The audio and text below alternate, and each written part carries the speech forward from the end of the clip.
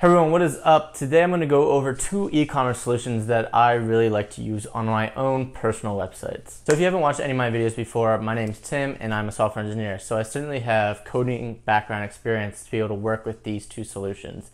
If you have no experience at all with coding, these probably aren't the best solutions to use. But if you want to learn, I have a course called Zero Startup in 30 Days where we go from zero coding knowledge to a full e-commerce website hosted for free.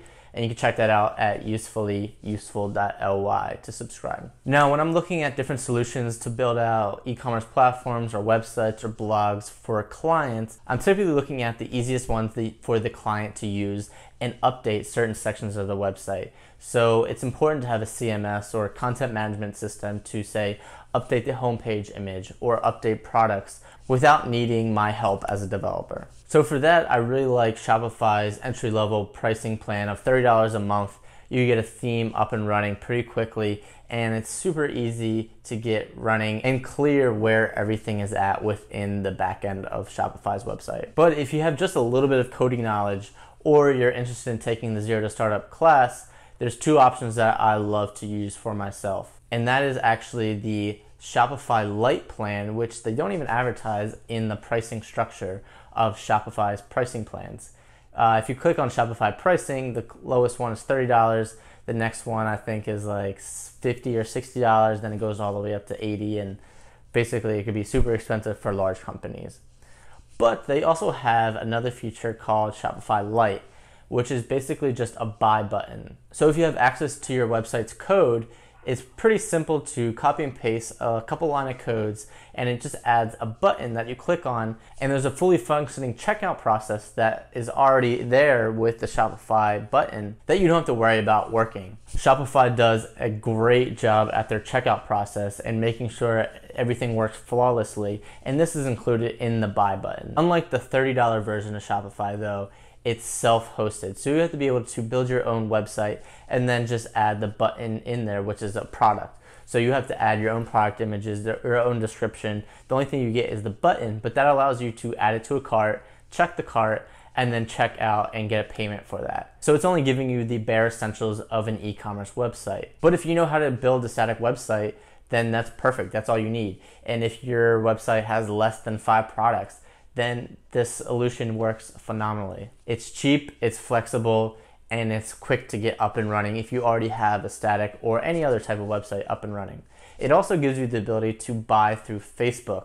So if you have a big Facebook following, you could add a Shopify button to allow people to check out through Facebook. They don't even have to leave the Facebook page. And then with the Shopify Lite plan, you have the same exact backend as you would with any other Shopify plan. So you have all the same features of products, of orders, of customers, and you can reach out to them. One thing you don't have is analytics though, since you're not hosting it on there anymore. You don't have that analytics, and you don't have that blog feature. But for the Zero to Startup class, we actually add our own blog, so we don't need any of that. And if you know a little bit coding, it gives you a lot more flexibility on what you could do with the Shopify button. Now, another option that is very similar pricing wise to the Shopify button is Snip Cart. So Snip Cart is basically a full e-commerce solution for static websites. So if you already have a website, a static website, or a website on WordPress, or a website basically anywhere, you could copy and paste the code that they give you to create a product and then have any type of products already in your site. So it gives you a full backend solution to have customers, to have subscriptions, to have orders, to follow up on those orders, to have abandoned carts. So if someone went to your site, added an item to your cart, and never actually checked out, it'll automatically follow up saying that you forgot to check out or give them a promotion or something. They have a lot of features that some of the more expensive plans don't have, and it's because they don't have to worry about hosting. So once again, this is perfect if you know just a little bit of coding knowledge and already have a static website up and running. There's no security issues to worry about. There's no hosting to worry about if you're using GitHub Pages or any other type of free hosting. And it's super fast with a static website. So there's so many different advantages to using both of these options with a static website that you really wouldn't have to worry about some of the more expensive options. But you have to know some coding experience to be able to use both of these options. So these two options are very, very similar in pricing. They're both around $10 a month, but in different ways. the Shopify Lite button is always a fee of $10 a month no matter what. On top of that, you have the processing fees, so credit card processing fees. If you're using the Shopify processor, it's only 2% per transaction.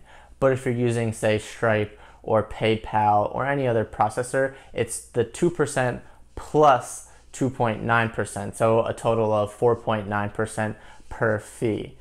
Now, Snip Cart is very similar as well. The least amount you're going to pay is $10 a month.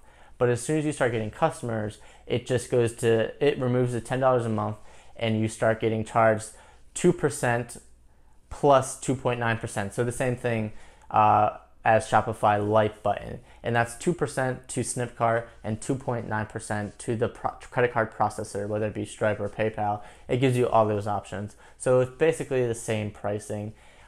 Snip Cart, though, is the one that I picked because it has more features. The abandoned cart feature is something that a lot of other options don't have. Subscriptions is really the main reason why. My site is subscriptions. If you have a $29 a month subscription fee, you get access to all the videos and all the code, and that's a monthly recurring option. That is an add-on within Shopify Lite, and so that increases the price. It's something that comes naturally with the Snip Cart option. And while I use the Snip Cart option in my own website, I would absolutely suggest both of these in your own website.